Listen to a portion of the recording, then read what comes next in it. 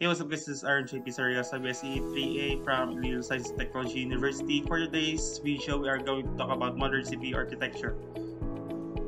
So we are surrounded by CPUs, our processors, and the computing they do for us. They touch every aspect of our lives. CPUs are in our laptops, the machines that checks the product, the grocery stores, the industries, and especially power the instruments in our car to make it more efficient. So what is CPU? CPU stands for Central Processing Unit, and it's often called the brain of the computer.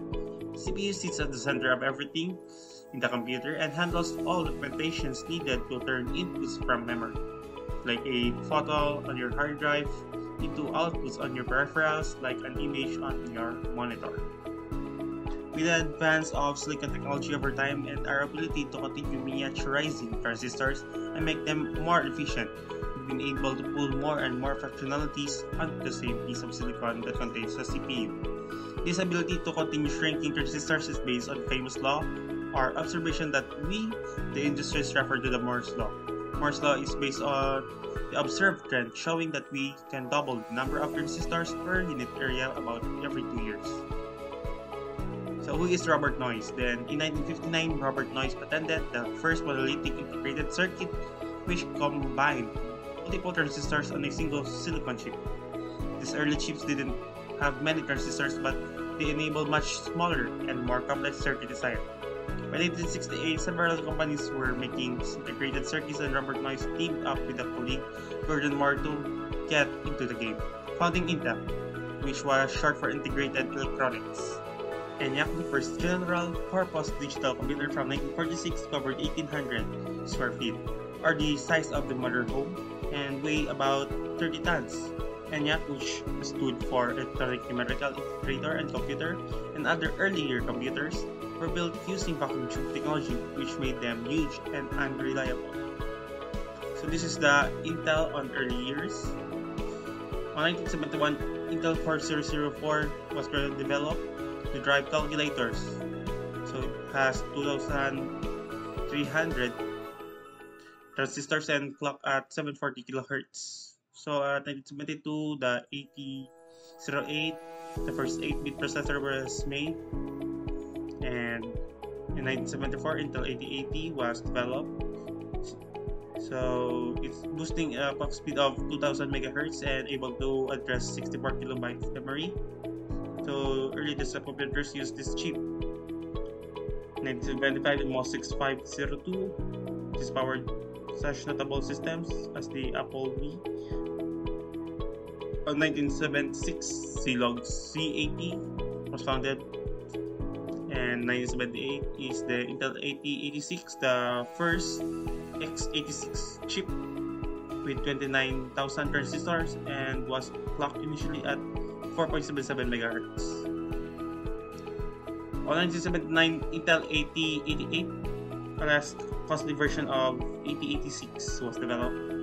So this year, 11th Gen Intel Core processor named Tiger Lake was released.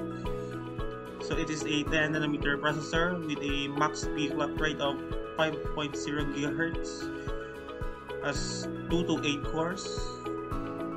So next in line is, who is John von Neumann? John von Neumann popularized a new kind of computer architecture that simplified computer design and programming. So this von Neumann architecture separated units from processing information, so the CPU, from units that stored information, the memory, and allowed data and instruction to be stored and addressed in the memory in the same way. So there are a couple of concepts that are key to understand with regards to computer architecture.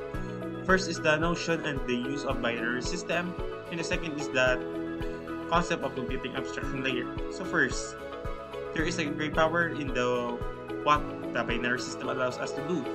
So we're representing data as a series of on and off states in the computer or memory.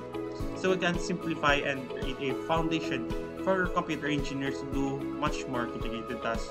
So binary numbers are represented by 1 and 0. The second concept is that of computation abstraction layer. It's built things up to complex application that runs in large data centers using transistors or switches and connecting the outputs of one to the input of another. So we can build a variety of logic circuits or functional block. This functional block can take the form of adders, multiplex decoders, latches, flip-flop registers, counters, and etc. So next in line, we will talk about ISA, or the Instruction Set Architecture. So ISA is a set of instructions that defines what kind of operations can be performed in the hardware. It is nothing more than the language of the computer. So the ISA is the dictionary of the instructions, data types, and the formats that the CPU adhering to that ISA must execute. Next in line is the microarchitecture. So a microarchitecture is the implementation or specific design of an instruction set architecture. So ISA is the software and the microarchitecture is the hardware. So up here are 4 steps in making the microarchitecture. The first step is to fetch or retrieve the instruction from memory so that the CPU knows what the program wants to execute. So this is called the fetch stage. So the next step is to decode the fetch instruction into native operations. This is called the decode stage. Then the CPU also compares data, makes decision about where to go next in the code. So we call these decision instruction branches, as they call steer codes to different places. There are many other operations CPUs can perform, depending on the ISA and what we call the execute stage. Finally, the CPU will store those results. Sometimes those are saved locally in the registers, and sometimes they're stored in memory. So this is called the write-back stage. So a modern microprocessor has around 15 to 20 stages. The fetch and decode stage typically have 6 to 10 stages. So collectively, these are called the front end of the microprocessor. Execute and write back have also grown into roughly 6 to 10 stages. These are called the back end of the microprocessor. So in next line, we are going to talk about CPU pipeline. So a CPU pipeline is asynchronous, and what we mean by that is each pipeline is controlled by a clock. So and each data goes from one pipeline stage to the next as the CPU clock completes a cycle. So the number of stages partially determines what the peak frequency of a CPU is. Now, modern day CPUs can run over 5 GHz. So the amount of logic in each of these stages determines how fast the stages or clock can operate. If a CPU runs at 5 GHz, this means that the stages each needs to complete a 5 billionth of a second. Remember, a hertz is 1 cycle per second. Modern CPU architecture can often predict branches with a near-perfect accuracy that makes them seem almost clairvoyant. When a microprocessor executes newer instruction than a branch without knowing if the branch is taken or not, it is referred to speculative execution. So this is a fundamental component in modern microprocessors for achieving great performance.